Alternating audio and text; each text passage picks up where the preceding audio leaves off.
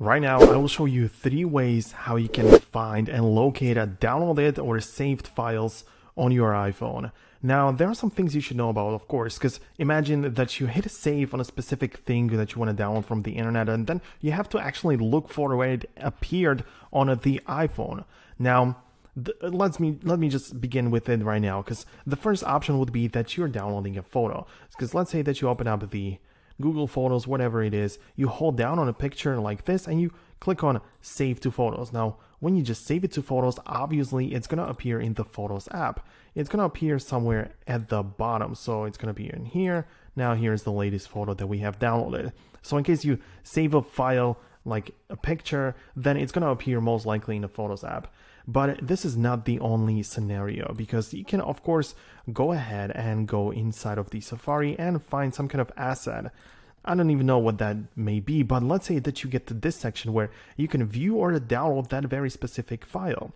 You can see that it's .mp4, but it can be anything else. It can be PDF. It can be basically anything, as I say. So you just hit download. You can see at the bottom that it's being downloaded, but what about it now? Now, you can definitely click on the AA icon, and you can see that the downloads button showed up. By default, it doesn't even have to be there. It can happen that you don't even see the downloads button because you don't have any downloads available. Now, that makes sense. And you can find also the blue dot right there indicating that one new download is available. So we're just going to click on it, and it just shows like a video or whatever the file is. And now, when you download it this way through Safari, you have to, of course, save it somewhere. So we're going to click on the share and save it somewhere. Now, if I save the video, it's going to appear in the Photos app. So in case you save the files like this, it will appear in the Photos as well.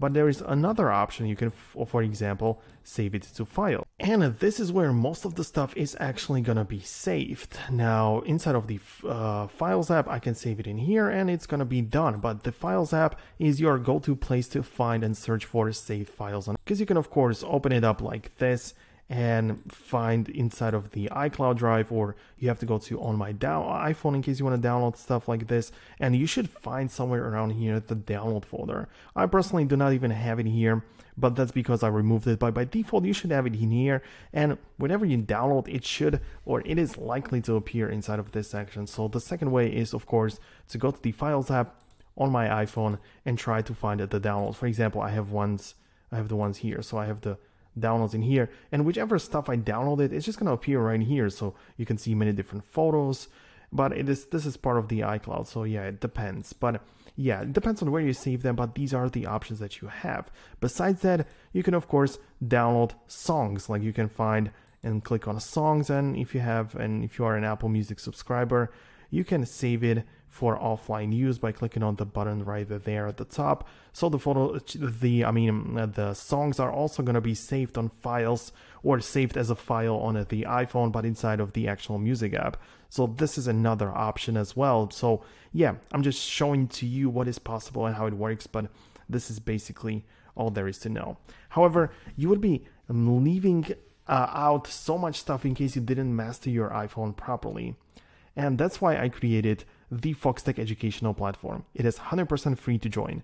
So you can click on the link down below in the description and get inside of this group for free, where you can find many different courses and tutorials. Like I have a section for social media, photo and video, where you can find, as of right now, there is the Adobe video editing course. So that's good. You can watch it there for free. So that's useful. And also other like in-depth guides for iPhones and apps inside it. So many different things to check out in there. So if you're interested, link is going to be down below in the description.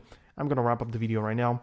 Hit the thumbs up if you liked it, subscribe down below, and I will see you in the next video.